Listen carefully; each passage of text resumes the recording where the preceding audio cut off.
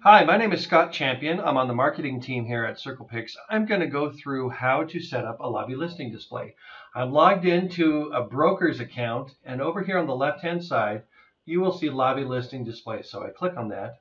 And the first thing that you see right here, it says lobby display, and you see this one right here.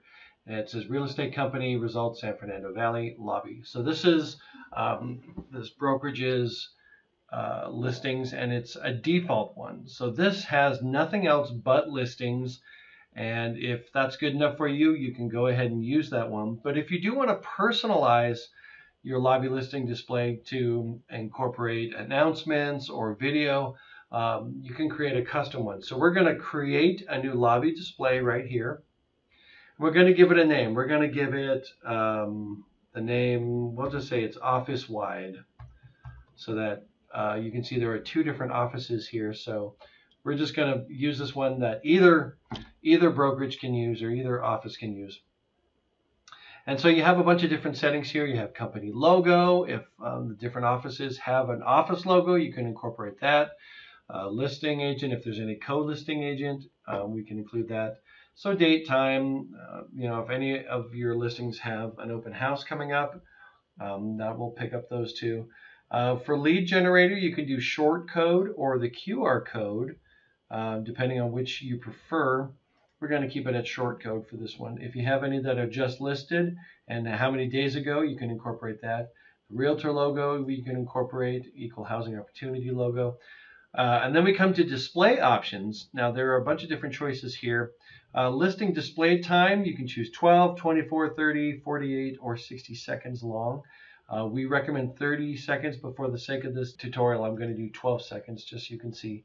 And when it says image transition, I highly recommend fade. That is probably the best and easiest on the eyes. And in terms of image layout, you can have 3, 4, or 6 images, but I'm going to stick with 3 because I think that looks the best. Now your primary font color, this is what most of your text is going to be, so I'm going to keep it as black because I think that looks the best. And I'm going to switch this up. So if you have a hex code and you know the hex code for your company colors, you can just punch them in right there, or you can try to do them on the gradient.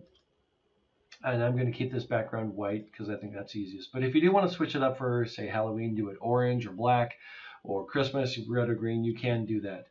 Now over here we have the listing filter. So if you want only your high-end homes, you can put in the price range. Or you can also specify, I only want listings that already have 4, 8, or 12 images.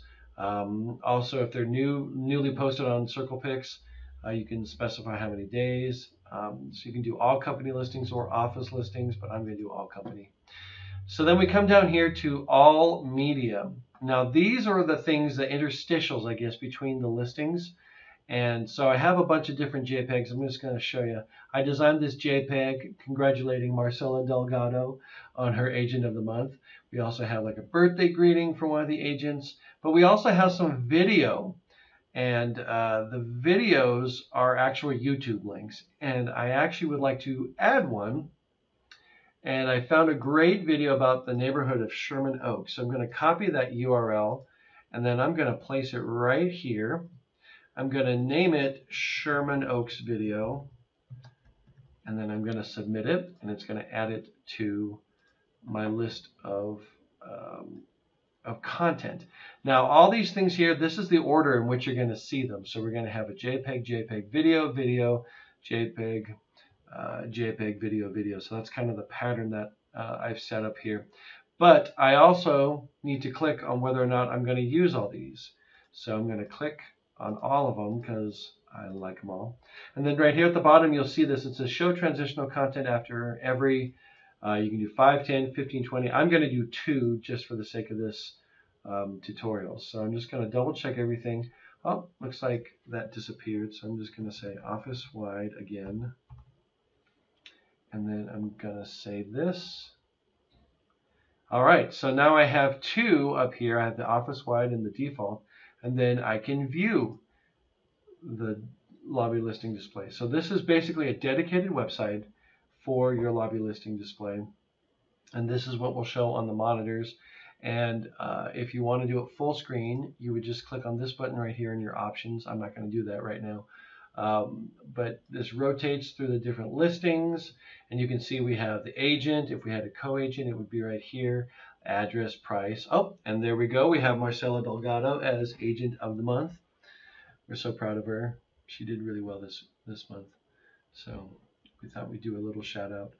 And now we go back to a listing, and you can see we have our short code. So if someone is interested about this property, if they're walking back and forth and they see this, they can actually text that to the 67299 and they can get information. So this is basically how a lobby listing display works.